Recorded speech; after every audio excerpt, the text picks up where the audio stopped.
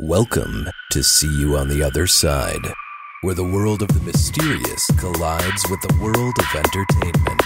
A discussion of art, music, movies, spirituality, the weird, and self-discovery. And now, your hosts, musicians and entertainers who have their own weakness for the weird, Mike and Wendy from the band Sunspot. Episode 249. Today we are remembering the great ufologist Stanton Friedman. And joining Wendy and I today is UFO enthusiast, my sister Allison, and the grand poobah of ghost stories and what did Sam call you? The Queen of Fortiana? Her Majesty. Yeah, I like that one. All right. So join with sister Hi, Allison. everybody. Also, we're joined by investigative researcher, director of Illinois MUFON, Sam Moranto. Sam, thanks for joining us again. Hey, pleasure to be on. And also, we're joined by a past guest, somebody I've been reading his work and watching his lectures for now more than half of my life. And that is best-selling author, UFO researcher, maestro of Roswell, Don Schmidt. Hello, everyone. Hi, Don. Hi, Sam. Hey, How are you? Hey, Don. And so we just wanted to start out that, so if you're listening to this later or whatever, Stanton Friedman died May 13th, 2019. He was 84. He passed away in Canada. He was a U.S. citizen. He was born in the United States, in New Jersey, and he passed away in Canada this past week. And so if you guys haven't heard of Stanton Friedman before, he was, if you ever watch a UFO show, you would have seen him. He's a nuclear physicist. He was one of the OGs, one of the original researchers into the UFO phenomena. And when I was doing research on him this week and just looking stuff up, I didn't realize that he was there from not only the stuff like the man that brought us Roswell, but he went back and he knew Betty and Barney Hill and had met them and done research on that famous abduction that kind of brought the idea of alien abduction into the mainstream. And his loss was a massive loss to the study of unidentified flying objects, or what I think his favorite word was flying saucers. Yeah. I had forgotten that he had done a film about the Betty and Barney Hill incident with our friend Adam Gray from Canada. So we could put that in the show notes too. That He had also co-authored the book Captured with Kathleen Martin, who is the Hill's niece. Yes, and that film with Adam Gray has him and Kathleen in it as well. Yes, so yes. And has been optioned for a motion picture. Oh, I did not know that. Yes. So the thing is, I only met Stanton in passing at a paranormal convention, and I know that Don, you had you guys had done research, or you had a relationship in ufology for years. And can you describe that a little bit of how you guys might have met? Well, I would have met him initially. Now, I went back. The first time I met Stan was 36 years ago. And it was at a conference. And there I was, fresh out of college, and this rookie, so to speak, who was often encouraged by my professors to seek out the best. Don't seek out your kind. Go to the masters. Go to the mentors who you then will model yourself after. So I was seeking out the J. Allen Hyneks, the Stanton Friedmans. And I found Stan at that time to be not only totally responsive, totally open to exchanging ideas and conversing with someone who was just getting started in the field, but that he was willing to take me under his wings, so to speak, in many ways.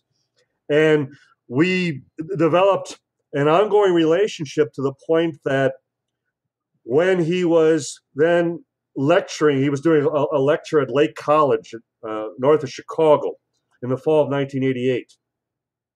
And I was a skeptic on Roswell. And Hynek had just passed away 2 years before. And I had worked with Hynek all those years leading up to his death. And I was a skeptic on Roswell. I just could not believe something of that magnitude could be kept a secret for all that time.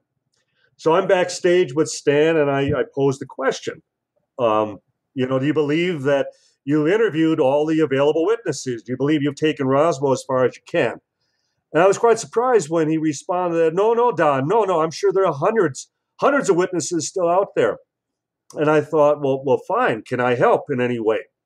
And it wasn't like, no, we have it, under, lock and key. It's all ours. He went, no, please join us. Do what you can. And the floodgates opened. And as I expected, Stan was also very competitive. And at times he behaved and challenged me as though I was encroaching on his baby, his territory, so to speak. But it was always a very productive, healthy debate. It never got down to name calling or anything personal. It was always, we would always either disagree or agree to disagree, or if we would appear on the same forum, I would say to him, okay, now Stan, let's present a united front. Let's only talk about that which we agree. And he was always the consummate professional when it came to that. He was, man of his word. If we were interviewed on the same documentary, he would, okay, Don, let's only discuss that which we agree. And I can honestly say each and every time, and we shared the same forum dozens of times, he was a man of his word. He was honest to a T in that regard. And then that in itself, we became very good friends for that fact alone. And so, what do you think was, when he came out and made his, he said that about Roswell and he got into it, and then you were like, oh, I'm skeptical of it and everything. How was he when, because this is before Roswell, like the movie was made, before there was a million different, Roswell documentaries and everything. And like the Travel Channel has a Roswell documentary probably every other weekend. I'm thinking there's one showing right now as we speak, probably. There isn't a week that goes by that I don't have someone walk up to me and say, I just saw you, and I have no idea what they're talking about. Because we've lost track. You're absolutely correct. You're like, stop spying on me. I just saw you. It's stalking me, yeah. It's the camera I put in your shower. Okay. But the thing is, when you first came up and, what do you think was the thing that he said where it kind of brought you from, obviously you're not a Roswell skeptic anymore after putting in decades of research and writing and all the times you've talked about it and things. And what do you think is what he said that kind of shifted your perspective from this is all hooey to, okay, there's something going on here? Well, and understandably, there was a level of professional jealousy because the book that he actually wrote to a high degree and did most of the witness investigation to Roswell incident, co-authored by William Moore and Charles Berlitz. And Stan only received an acknowledgement. And he should have received all the accolades for being the true inspirator, the true spark plug as far as in getting this all started. And yet, it wasn't until Kevin Randall's, in my first book, UFO Crash at Roswell, came out, then 11 years later, that Roswell received all this acclamation, all this attention. And Stan felt, in many ways, well, hey, wait a minute, I'm the one who started it. And so I understood that. And that's one of the reasons I still always bounced a lot of new material off of him. I would question him about, did you ever speak to so-and-so? What did they tell you? What do you think of this scenario? What do you think as far as plugging this new detail into the entire chronology, that type of thing? And to the point that when we were originally optioned to do the Roswell movie, Paul Davids, the executive producer, could honestly tell you that we even had a discussion at one point, should we bring Stan into the mix? Because again, he was the true inspirator, the true inspiration. Paul Davids has been on the show too, and because he has his own interesting book, we'll put that in the show notes. He has his own interesting book on how Forrest Ackerman from Famous Monsters of Filmland has been visiting him from beyond the grave. Well, I knew Forrest. In fact, I'd been to Forrest's home on one occasion, which was like a Hollywood mausoleum, down to the original dinosaurs from the original King Kong movie. Oh, that's awesome. Awesome. Wonderful, glorious. And Forey Ackerman, just as a quick aside, and a number of others, he promised Paul Davis and a few other colleagues that and Ackerman as an atheist, if there's anything on the other side, I'm going to make every effort to let you know, get back to you.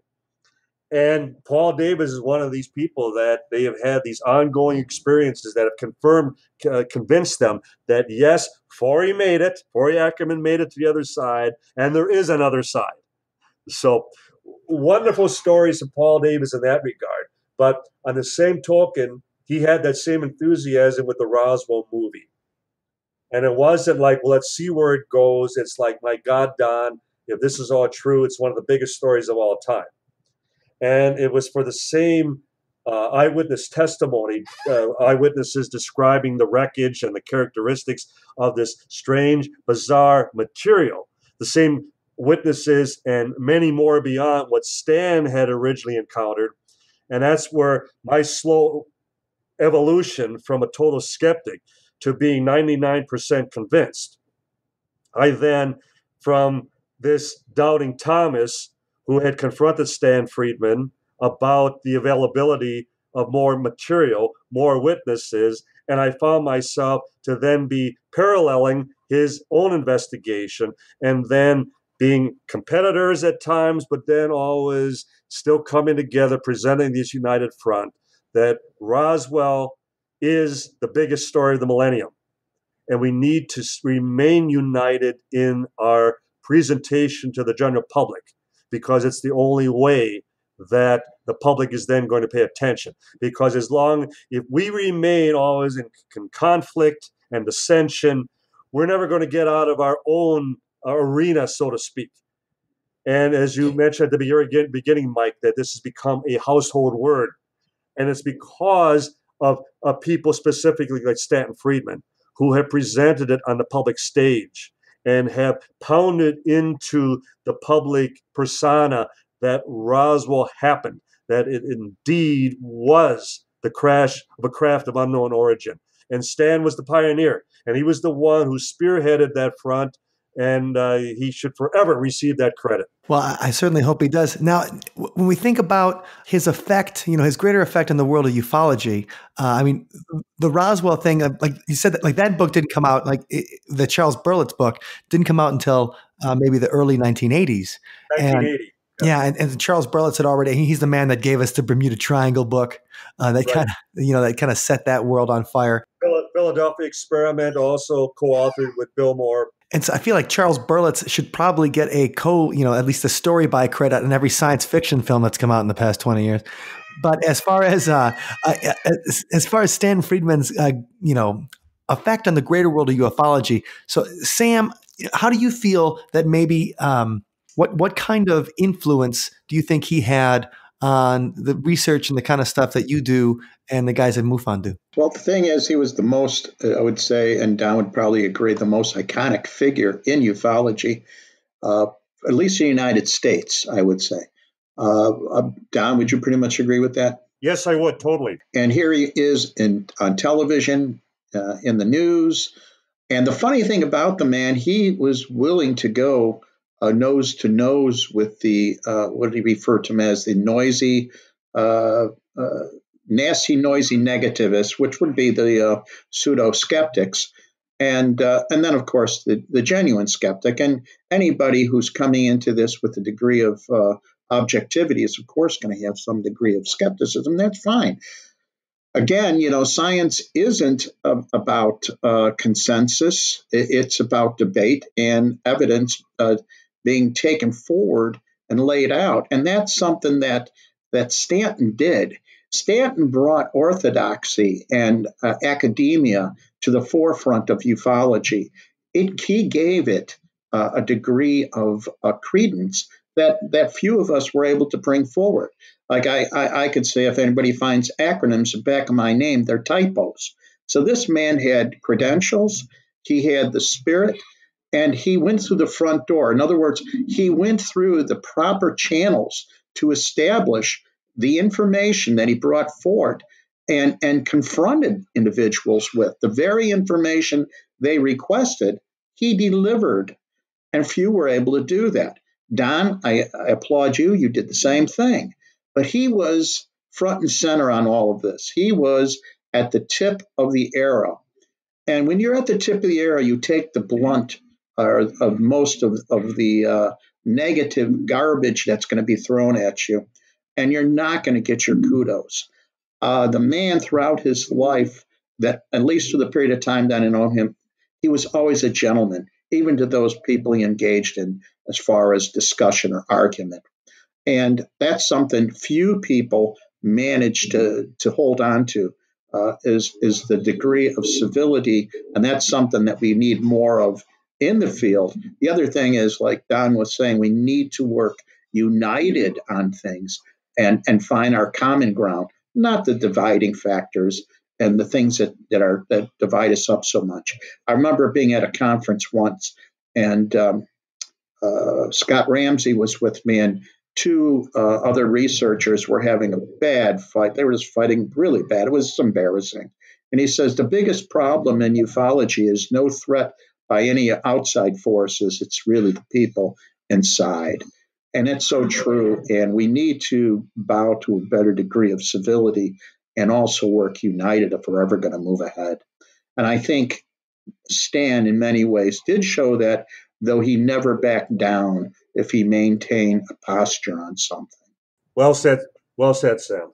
Now, where we're heading as far as what he's done and what we're actually going to be doing down the road, and hopefully his influence, I think there's a void, and we need to fill that void, and we need to fill it soon. We need to have people that could manage and hold themselves in the media in the position that he held, which was in a high position in the eye of the public. We need to have that. I think we also need someone who's got that well-trimmed beard like Sam had, that thin around the side. Now, Allison, what were you going to say? Well, yes, Stanton did have a well-trimmed beard. Right? But I wanted to jump in there because Sam was talking about Stanton's credentials, as a nuclear physicist and, all the higher work that he did do. And then just recently on Stanton's site, he blogged about Bob Lazar and how Bob Lazar, who is of course, a big name in the UFO field and had just been profiled again in Jeremy Corbell's film that recently came out this fall, I believe it was. And Stanton was very I shouldn't say skeptical, because he just laid it on the line that here is Bob Lazar saying that he has these advanced degrees and making extraordinary claims about his credentials. And yet when nobody is able to substantiate those claims, saying, well, the government just wiped the records. And Stanton came forward and said, no, that is bunk. Stanton was someone who had advanced degrees, and he knew, what it took to get there. And he was calling Bob Lazar out on that. And I think that's really important, because in this world of ufology, we find ourselves often up against disinformation campaigns. And perhaps that's what's going on with Bob Lazar and all his claims throughout the years. I'm not sure about that. But Stanton would call it like he saw it, even though it was incredibly unpopular to do so. And probably always has been, to stand up for what you feel is correct based on your research, even if the crowd is going a different way. And that is just one more example, the most recent example of Stanton doing that. And to be critical just for a moment, then to put the shoe on the other foot, where Stan would defend something that remains just as controversial now after 32 years. That would be the MJ-12 documents. Right. That as much doubt and deference to the authenticity of those documents, Stan, in like manner that one would defend Bob Lazar, here was Stan defending something just as controversial. That's true. And yet he expected people to at least provide him with a forum, provide him with an opportunity to make his case. And one could say the same for Bob Lazar, that just because one remains skeptical doesn't mean that all the answers are forthcoming. That just because someone cannot demonstrate their bona fides, so to speak, you can't say that, well, there's a cover-up, but only if I specify where the cover-up lays. You can't specify that all documentation is available, but then if your documents aren't available, that means they don't exist. We can't have it both ways. And I that's think absolutely true. that The thing Stan is, at times had to be careful that he wasn't being overly territorial. That, almost despotic. yeah. Real quick before you jump in, I know you're going to jump in here, Sam, but real quick, I want to say, Stanton Friedman talking about Bob Lazar, he does still end in a nice thing. He goes, I should add that Bob is a bright and talented guy who operated a jet-powered car, put on a fireworks display, and apparently helped physics professors working at the Los Alamos Meson accelerator facility. So even though on his thing where he comes out and it's like, hey man, I don't buy any of what Bob Lazar is saying. I don't believe in that he went to MIT kind of thing or Caltech. He does say, I think Bob's a cool guy. So even though he critiques him, he does come back at the end and say like, hey, I think he's all right. I think he's a bright guy. I think he's talented. I just don't believe him about the different degrees. And so I think that kind of conversation where you can be like, hey, I don't necessarily believe you here, but I can see that you're still a human being and you're a cool guy is important to the conversation so that we can have conversations and not an ongoing conversation, that it doesn't close doors, it doesn't burn bridges. It was the very comment that I made to a reporter just the other day, the idea that Stan and I at times could practically be at each other's throats regarding not personal things, but issues, details, witnesses, that type of thing. But then when we were finished, we were shaking hands and we'd walk away still respected friends. That we could again assume the same roles the very next day and pick up where we left off. And that's the progress, the advancement. And Sam is absolutely correct that so much of the infighting is what is destroying, which is where you can just imagine the powers that be in Washington just sitting back and going, there they are, just fighting like cats and dogs between themselves, and we don't have to ever worry about them because they're going to destroy themselves. And I'm sorry, I'm not one. I've never said, count me in. I want to participate. No, it's an end game philosophy, and I choose not to play the game. And that's true. I mean, between the infighting and the new black, which is noise, there's so much noise out there. Today, when most people coming into the interest of ufology or thinking they are ufologists have done so because they just watched an X number of YouTube presentations or possibly read a few books instead of actually going out there doing some research, getting some formal training. And that's a problem. But one thing, getting back to the orthodoxy and the importance of academia, these credentials, this is how the world sees us and legitimizes things. In other words, if two people are saying the same thing, it's the person with the credentials that is going to be acknowledged for making that statement. This has happened time and time again.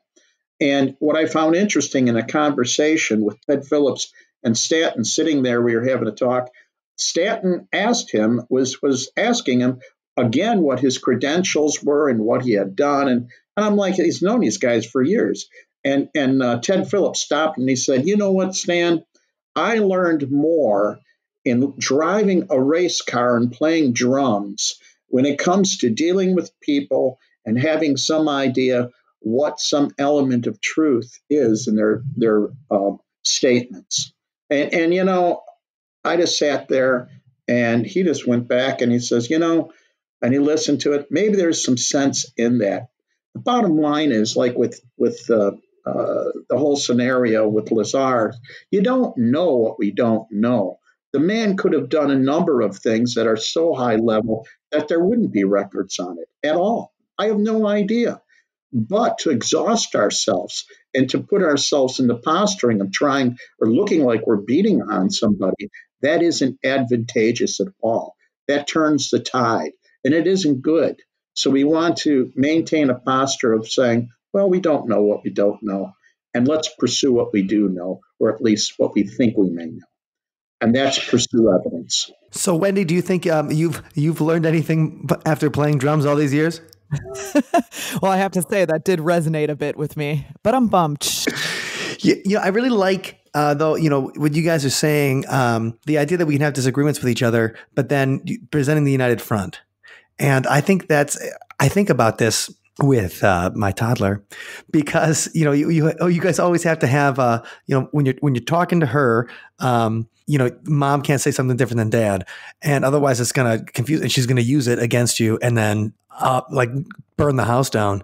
But the thing is that when we're presenting the best arguments we can to the normals out there, the more infighting we do in front of them, the less convinced people are going to be, or the more they're going to be like, well, this is just, they're going to think of this as we're a bunch of drama queens or whatever, and not serious in the research and serious in trying to find out the truth of things. The main problem with ufology is that everyone is free to believe, accept, pursue whatever preconceived theory, notion they have on the subject. There are certainly far from any absolutes, and anyone who's ever introduced or promoted as an expert on UFOs, there's no such thing. There are no answers in that regard. So how can you be an expert on it? You can be an expert on the cases, an expert on the history, the personalities, that type of thing, but that's as far as it goes. But in this being, still presently being an unaccepted science, so to speak, that Stan brought a scientific methodology into this undisciplined field, just as Hynek did, just as Dr. Richard Haynes, Dr. David Jacobs, Dr. Bruce Maccabee, on and on and on. They became the pioneers, the leaders. They then took us into areas of pursuit that we were able to develop these hardcore cases, these go-to cases that we could always cite whenever we confronted the skeptics. And Stan, and Sam very aptly describes how Stan did not back down to anyone. In fact, even last year, Stan was talking with us. He was to have done a debate with skeptic Michael Shermer. Oh, yeah. And he was talking personally to Travis Walt and myself because in Stan's failing health, he wasn't sure he was up to it. So we provided him with some new ammunition. We provided him with some new areas that he could go to if he needed to hit below the belt, so to speak. But it was only in Stan's more delicate situation that he even needed to go below the belt, so to speak, that he could always rely on his own knowledge of the subject, his own expertise. And he always came out on top. I don't care if it was Michael Shermer or Seth Shulchak or Philip J. Klass or Robert Schaefer and James McGaha, on and on and on. Whoever Stan debated, he always dominated because nobody knew the subject better than Stan Friedman. And that is where, whenever the media or any one of us working with Stan, whenever you needed to go to the well, whenever you needed to go to the encyclopedia, you went to Stan Friedman. Well, I think that's that's an awesome way to remember. Everybody would love to be remembered as the person as when people are looking for a rock. When people are looking for something solid, that you can be remembered as the person that you come to. And I think about, as far as my favorite memories of Stanton Friedman come from him debating Philip Klass on like Larry King and stuff like that. Because Philip Glass is, and so if you guys look him up on YouTube, if you haven't, if you don't remember, like watching in the 70s and 80s, there's always this UFO skeptic that comes on, and he's just the Debbie Downer of ufology. When he would just come in, and you'd be like, oh man, he's just gonna say people are crazy or say it's a cloud or something. It's always going to be the same thing. And I always thought that Stanton always came out when he talked against when they would debate each other, that he always came out looking like not crazy, because Philip Glass would always find ways to like manipulate the conversation into making the person on the UFO side, the pro UFO side, look a little nuts. And Stanton always came out looking great. Philip J. Glass was the resident skeptic at what formerly was called CSICOP, the Committee for the Scientific Investigation of Claims of the Paranormal. And it was founded by Carl Sagan, Arthur C. Clarke, Isaac Asimov. So Glass was in very high company. Mm-hmm. And yet, one of the best confrontations I ever saw Stan have with Glass was on ABC Nightline. And Stan just ripped him to shreds that particular night. And I called him up the very next day, and I told him so, because he was in his element. He just did not allow Glass to speak over him, get a last word in, and he just kept bombarding him with facts. Isn't it true, Phil, this? Isn't it true, Phil, that? And Glass never had a response except, well, that's nonsense. Or certainly they would have done this, or they should have done that, which was classic skeptical response. Because I can't shoehorn this case into this round pigeonhole the way I'd like to, then it's a hoax, that type of thing. And it took a Stanton Friedman to recognize their tactics for what they were. And they were tactics, and they were more often smear tactics to destroy the messenger, destroy the witnesses, and then walk home knowing, well, I just destroyed the truth once and for all, once again, and the people are always going to believe the bigger lie. If you tell a lie enough times, people are going to believe it. And again, that sadly is their MO in UFO research. So do you guys have a particular, favorite memory of the man? Like when I'm thinking about it, like watching his presentation at the Michigan Paranormal Conference and having it just be very like a straight up college lecture.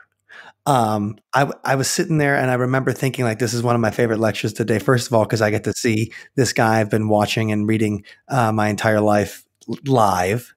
Second, it's because this is the kind of college lecture I wish I would have had. You're sitting there like, oh man, he's got the, it was like straight up UFOs 101, nuts and bolts, extraterrestrial hypothesis, like right into it, delivered, like he's probably delivered it hundreds of times before, but delivered in a way of, this is a straight up classic version of the UFO flying saucer story. And, my favorite memory is just sitting there going, of the man is just sitting there thinking, boy, I would have done better in college if it was like this. I have to agree, actually. I just wanted to chime in and say that the first time that I saw Stanton at a paranormal conference, just seeing him sitting there at the booth, I had a little fangirl moment because, I myself have a degree in mechanical engineering and respect so much the work that he's done. And just to see somebody like that with the integrity and the willingness to come forward and present at such a, maybe controversial type of event for most people in that field, it really geeked me out. And then to see his lecture was also really, like Mike said, it was pretty awesome. So I'm glad that I had that experience. I'm glad I was able to see him present. The time I had with Ted Phillips and him sitting there, and we were just talking, and to sit with two icons, one being physical traced evidence expert. He's worked on how many cases, Don, has Ted worked on? 160. Well, actually, cases, physical trace cases that he cataloged over 3,000. 3,000, mind you. That, and I asked him one day, I go, what do you do with the evidence stuff? My wife's ready to throw me and that stuff out of the house. but to have the two of them bounce off each other, one guy, on hands knowledge, and he has experience working in it was the Air Force, I believe, guided missiles he worked on. So he had a lot of, and he was learning. Stan was learning a lot of things that he never knew about, and it's just sitting down and talking. I don't know if we were having pizza or what it was, but just to hear them talk, coming from different worlds, and we all do. This is the strange thing about it. We all live in different worlds. We all have different Kens, our different point of reference, our different way of analyzing things and looking at the world. And it's so hard for us to understand. So when you come into the world of looking at something so truly unusual as the phenomena of UFOs, and you try to put that into any context of how do we go researching it, how do we banter amongst each other and cross-reference things, and boy, it gets complicated. And I think Stanton, because he had this rigid academic background, he helped put things into a context. And I was happy to be able to call him up and bounce off of him. So every moment I talked with the man, it was a great time. We always had a great time. And I am enviable of Don because he had so many great moments together with him, far more than I could even ever imagined. Many a time just driving late night, 4 o'clock in the morning, and just keeping each other awake, telling some of the most fantastic UFO stories we had ever heard, and being in parades together, and traveling overseas together, England, South America, Brazil, that type of thing, Mexico, all the festivals at Roswell. Stan and I were the two advisors to the board of directors at the museum. So at last I heard, they're not even going to fill his position. It'll just remain myself. But Sam and I, we were talking earlier when we did the Peter Jennings primetime special on UFOs back in 2005. And Stan and I had spent 4 days in the field filming with ABC for this special. And the week before its premiere, they contacted both of us that they weren't going to be able to use anything that they had shot. And they wanted to know if we could provide whatever B-roll, whatever other material we had from other interviews for their quick usage. And if you were to go back, that material was all CBS and NBC. It was all old raw footage, but it wasn't what they shot because they weren't able to use it. And we would learn afterwards from someone at ABC that someone else on high told them they were not to use what they had filmed. Whoa. In other words, Stan and I had provided them what we had openly discussed with them. When we took them out to the crash site and we had witnesses who could describe, now this is where we saw this, and this is the extent of the debris, and how large the debris field and everything was, they were not to use that. And then to listen to Peter Jennings introduce that segment on Roswell, and in the first minute used the word myth 5 times, we could see again what the game plan was. A quick humorous situation was with Stan in Amsterdam, and he was getting ready. He was closing up as Wendy was talking about watching him even work his book table, his autograph table, that type of thing. And he was just closing up, and a lady had given him a tray of brownies for him to snack on the way back to Canada. And he was just packing everything up, and all at once, some lady yells out, "Mr. Friedman, you're not going to take those with you, are you?" And he goes, "Well, yes. It'd be a good snack on the way home." And he goes, "Well, I wouldn't touch them, Mr. Friedman, because they're full of marijuana." And Stan has that look of just total, bewilderment, and he goes, "You're kidding." And then he's just staring, down at the ground, and he goes, "My God, would have been hell getting through customs." Wow. That's a good one. Oh, that's beautiful. So his total innocence and naivety, and yet it was just priceless. It was priceless. It was just wonderful. Memories I'll never forget. And what was it they referred to them? They referred to him as a UFO promoter instead of a nuclear physicist. Wasn't that in an NBC? On the Peter Jennings, that we were UFO promoters, right? In it for the money, in it for the books. Yeah. Right. Yeah. Of course. Crazy. That's of course not, you guys have made the big time, obviously, when you're on See You on the Other Side, that you're just in it for the money. Every politician, every news reporter, every journalist, they can write every book, every article, every opportunity, every lecture they want. But heaven help a ufologist for trying to fund their own research. My God, you're opportunists. You're disqualified. You no longer are legitimate. These people are so phony. They're such hypocrites that, again, that was the great thing about Stan. He didn't give these people the time of day. He taught me that even more than Hynek did. Don't even give them a second thought. I think him and Hynek there was a lot of parallels. The way they were given abuse and dissed, even though they had all these credentials. Hynek was dissed left and right, pretty much the same way Stan was. He was a very well-renowned astronomer until he got into UFOs. I hear this time and time again from one of our friends down there, and I say that tongue in cheek over at the Adler.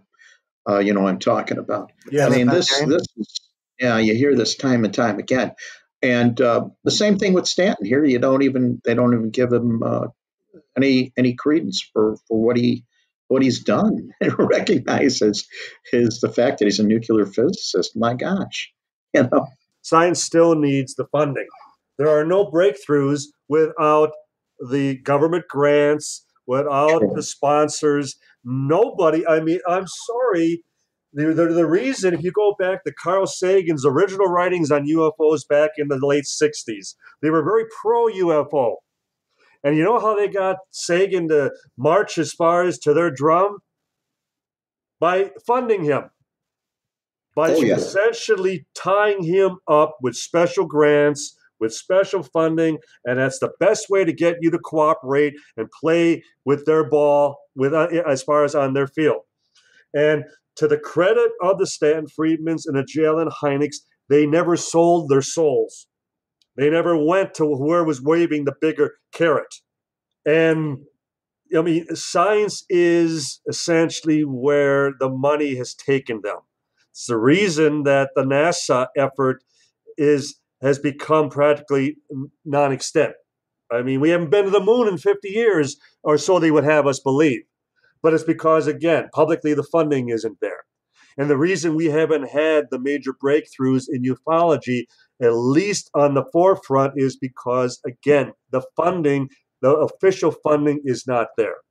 And it's not our fault. That's not our fault. That's a big point. Rodiger and myself, I think it was Swords, we were all talking about me being, new on the block. I says, well, what's it going to take for us to become recognized as science? And the reply that I got wasn't a plan of action. It was a number, and it was a big number. The bottom line, it's going to take many, many, many, many millions, tens of millions of dollars to move this thing forward. And why? Well, let's go to a bank. GoFundMe. Yeah. And a lot of it, and I think you would agree, Sam, a lot of it would be just hiring a major law firm to go after the federal government and especially disclosure of all the documents, all the special reports, the studies that were done on UFOs that we never even heard of. We always reference Project Blue Book, the TV series now on the History Channel, and Hynek, portrayed as like an action hero. as an action hero. Yeah. And none of it is even close to reality. Believe me, Hynek was not even involved in the field. He didn't do in the field investigations. That's we could do another whole episode on that. But the point being, that was just Air Force. What about the Navy? What about the Army, which Roswell fell under?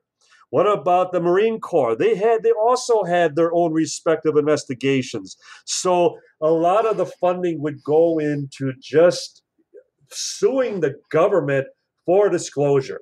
We think they're just going to roll over and volunteer it now after 72 years, when I think it would be money well spent that we would have attorneys just go for broke. And it's just, we're calling for public hearings. We're going to call for congressional hearings on the subject, and we're not going to walk away until we have full disclosure. Well, I'm going to try to convince my wife to get to do that. Like her and all her lawyer friends, if we can get them on our UFO side, we might have something. Allison, you had your hand raised. What were you going to say? Well, I just wanted to say, regarding funding, I mean, I think that is, something that is an issue. And I was really, I thought it was remarkable that Don brought up Carl Sagan, because I was shocked when I read Frank Edwards' 1966 book, UFOs Serious Business. And he talked about, Flying Saucers. Yes. Flying Saucers Serious Business from 1966. Yeah. And he talks about Carl Sagan in there as if Carl Sagan is a proponent of ufology. And I'm like, whoa, wait a minute. At the time he was. I know. Yes. And so that was really startling to me. So that was a deep cut that you brought out, Don. I was really excited to hear you say that. And I just wanted to share about Stanton. I mean, to me, he was always somebody who would take whatever position was supported by his research, no matter what. I mean, that's what I will always remember about Stanton, how he was steadfast. And we need to see more of that in ufology and in the paranormal field in general, to elevate us to where we need to be, that people will come out and they will not mince words, be nice about it, but tell the truth based on what based on your research, and just put it out there, no matter how unpopular. More people have to have the guts to do that, like Stanton Friedman did. Yep. Excellent point, Allison. And the point is, it did take guts. It did take courage. And that Stan was able to turn right around within his own ranks and turn it back on the scientific community. Why? What will it take for you people to take note? What will it take for you people to get involved? What more evidence? And as we have often, and Sam and I have often, challenged the skeptics, the evidence is there for anyone who is brave enough, willing to look at it, examine it. And Stan would constantly, tout this evidence. He would constantly, present as far as his lectures on flying saucers are real. That was the very title of his talk for many years. It wasn't, well, I'm going to try to prove they're real, or I'm going to try to demonstrate that there's a real phenomenon. No, it was just that definitive. They are real. End of debate. End of argument. Yeah, and let's move on to the next step, is what he was saying. That took a tremendous amount of fortitude and courage to just make that pronouncement, and Stan Friedman was the first one to do it. Well, and he was there. When I called him in the beginning, I called like a UFO G, unidentified flying original gangster, because when we were talking earlier, the fact that he was involved in those, initial stuff, like right from the 1960s, he gets in there and is doing the research and abduction. And then in the 1970s, he's out there doing lectures. The UFOs Are Real movie, which I think I saw like secondhand or something like that, like somebody's copied VHS tape that I borrowed. That was, Michael, quickly, that was 1978, and I remember that because I had just started working with Hynek at the time. And there was a tremendous amount of excitement because that was originally intended to be a feature film, released throughout theaters throughout Right. the United States. And at the time, it was the highest budgeted documentary ever produced. $750,000 to produce that film. Oh, wow. And somebody, once again, put the thumbs down to it because it wasn't until it came out on video that it was even released. Yeah, because that's the kind of thing. Like, of course, you would try to take advantage of the fact that, like, Close Encounters of the Third Kind and things. So if you can follow up a very successful fiction film with here's a nonfiction look at the same kind of thing you just saw Steven Spielberg do. Right, you've got everyone's attention, so right. So let's go with it. And the fact that it wouldn't get released in the theaters, where that would be something that would be a slam dunk to make money, is very questionable. Well, that's, the CIA Hollywood connection. We've talked about that before with Robbie Graham's great book on silver screen saucers, and how the CIA, in their partnership with the movie studios and different producers in Hollywood, has kind of led and developed the mythos of UFOs over the years. Wendy, what are you going to say? Well, I just wanted to follow up on kind of what Don was saying about the fact that he had the integrity to stand up and insist UFOs are real. You'd think that in this day and age, it wouldn't be so difficult to stand up and propose something that's out of the normal expectation, of society and everything. But it really makes me think of back when people thought the earth was flat, and somebody like Galileo standing up and saying no. What I'm finding, much to my dismay, though, more and more with the current crop of journalists, in as such as that they like to banter the word conspiracy around more and more. And Stan didn't like that word. I don't like that word. I don't believe Sam cares for that word, because we're talking about, a group of people conspiring to essentially perpetrate criminal activity. Whereas a cover-up is in a response to an incident, an event. UFOs came first. The fact that by whatever manner we have responded to it, either by a public disclosure, we announce it to the world, or we contain it, we cordon it off, we cover it up, big difference. And we can easily demonstrate that UFOs have been covered up. It's not a conspiracy. And yet they constantly try to label us conspiracy buffs. I saw just a journalist the other day again talking about the whole conspiracy going on in Washington, whether, no matter what your politics. And then he makes the comment, tantamount to, the Roswell conspiracy as a pejorative, as a negative. And then Reader's Digest just came out with the 10 biggest conspiracies of all time. And guess what one of them happens to be, once again, but Roswell. So it's like, do your homework. You people, again, are demonstrating the fact that you don't even know history. You don't even know the definition of the very word. And these are the things that Stan was always quick to pounce on, to educate these people. And again, with his credentials, with his background, with his story as far as attitude, as far as that I'm leading the charge here, and either you follow me or you fall behind. But he was, a leader in all respects. And Sam is absolutely correct that it's going to be a void that's going to be very difficult to fill. I love that you're talking about. It makes me think about like microaggressions against UFO people. When you see something in there, like, oh, that's just like the Roswell conspiracy or whatever. Those are my trigger words. When I hear that, I'm like, what? It's not a conspiracy. I'm going to punch you. So that's the kind of thing. But, hopefully we will get more researchers like Stanton Friedman, who gave us decades of great research, entertainment, as well as a excellent model with which to follow in how we look at unexplained phenomena and how we explain it to other people.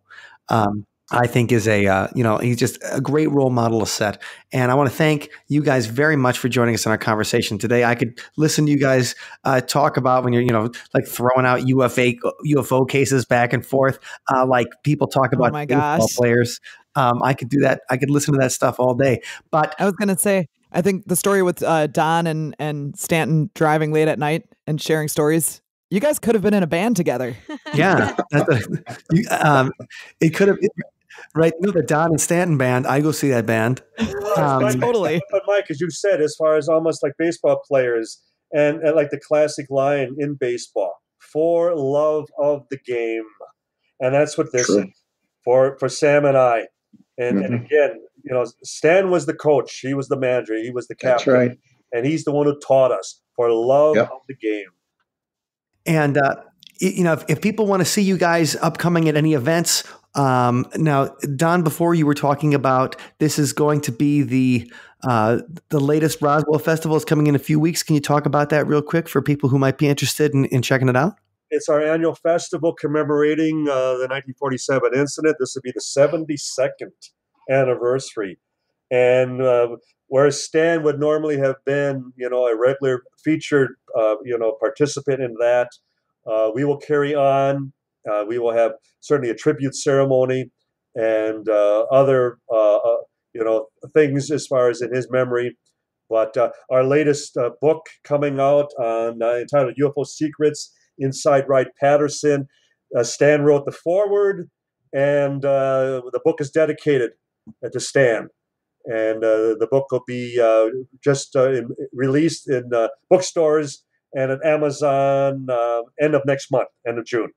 Fantastic. And we'll have links to the books and the fair and the festival and stuff like that in Roswell, all in the show notes, othersidepodcast.com/249. You'll be able to check that out, see pictures of our esteemed colleagues here, and then you'll be able to click on the link and check out Don's new book with Stanton's introduction also, and see if you want to go visit Roswell for the festival this year. Wendy? And I just wanted to extend condolences to the family and friends of Stanton, including Donald and Sam here.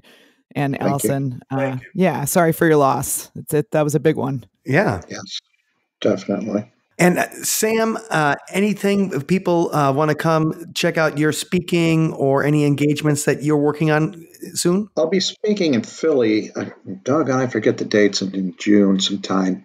But Jim Pennison, a few other folks at the Philadelphia MUFON conference. And I'll be talking about the Tinley Park and O'Hare and some other revelations that came out of these mass sighting cases.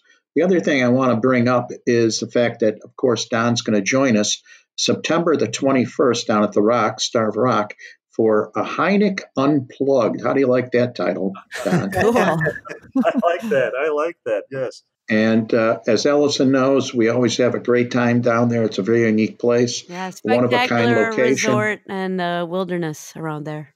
Oh, do we have a good time or what? Absolutely.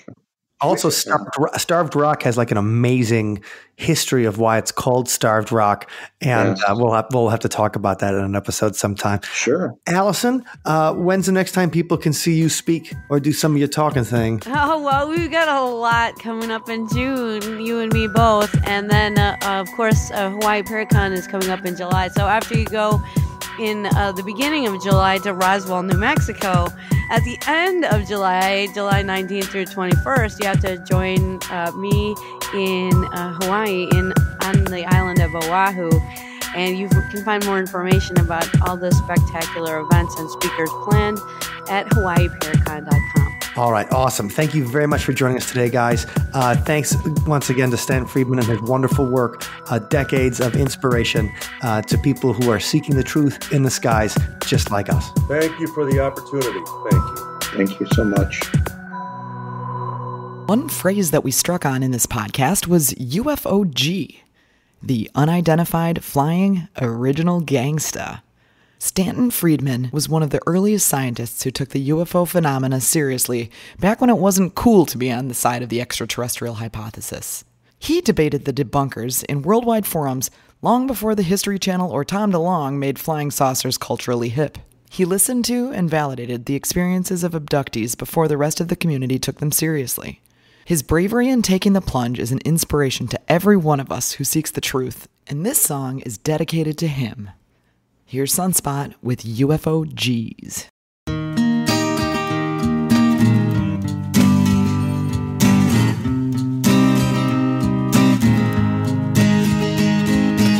Someone had to light the candle, someone had to fire the torch, someone had to lead the way.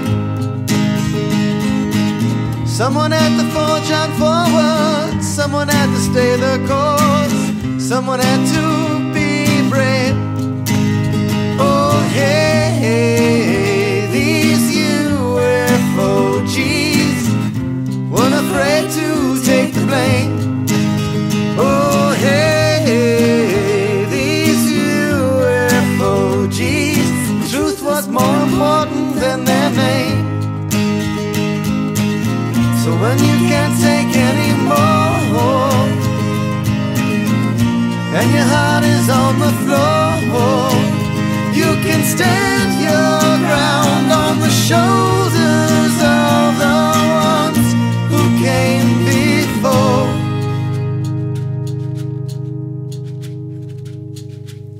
Threats and disinformation, cover-ups and lies, we have to stay unafraid. We look to them for inspiration to keep eyes on the skies. Now it's up to us to take the rein.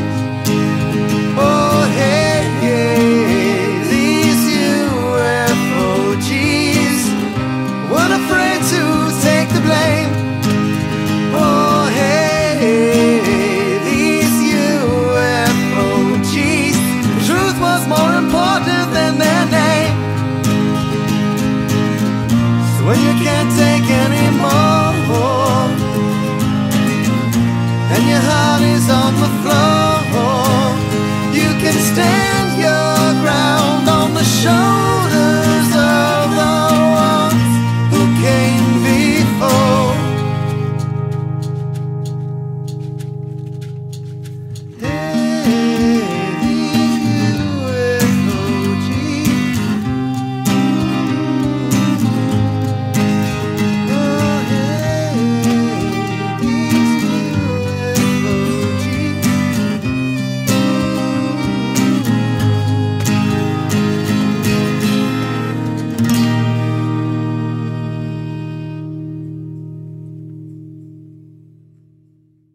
Thank you for listening to today's episode. You can find us online at othersidepodcast.com. Until next time, see you on the other side. After a great conversation like that, I want to continue discussing these topics with people. And you know where the perfect place to do that is, Wendy? I do, actually, Mike. It's at the See You on the Other Side monthly Patreon hangout. Oh, that's right. That's where we can keep the conversation flowing. Yeah, I actually didn't want to end that conversation. There was so much great discussion going on, and I'm looking forward to continuing talking about UFOs and great researchers like Stanton Friedman. And we can do that when? May 28th, Tuesday, May 28th is the day we're going to do it, 7:30 p.m. Central Time. Oh, yeah. And we do it through Skype. So keep an eye on your Patreon notifications or check in the private See You on the Other Side Facebook group if you're one of our members. If you're not one of our members, well, we'd love to have you join us. It's very easy to be one of our members. In fact, it's so easy you're going to hit yourself and you're like, I should have done this years ago. And you can do it, right? It's othersidepodcast.com/donate. Othersidepodcast.com/donate is where you can join in on the Patreon fun. And we appreciate our Patreons very much. Dr. Ned is at the level where he gets a shout out every single episode. So Hey, Dr. Ned, thank you for your support. It is 100% appreciated. And we love giving you guys fun conversations like today's Remembrance of Stanton Friedman with people that have met and worked with him. So it's not just us reading like the Wikipedia page. It's us getting first person accounts of people that cared for the man, and that's the kind of stuff we love to talk about. Not just necrologs and people's deaths, but we like getting to the heart of the matter and talking to the real people who were involved in situations. And so, in order to be able to do that, we got to have the time and the funding. And so, you guys with the Patreon are really helping us do that every week. So thank you so much. It means more than you know. Truly, thank you. We appreciate you. So we're going to appreciate you live Tuesday, May 28th at 7:30 p.m. Central Time. So keep your eye out for those invites in the Patreon group. And for anybody else who wants to join, please join us at othersidepodcast.com/donate.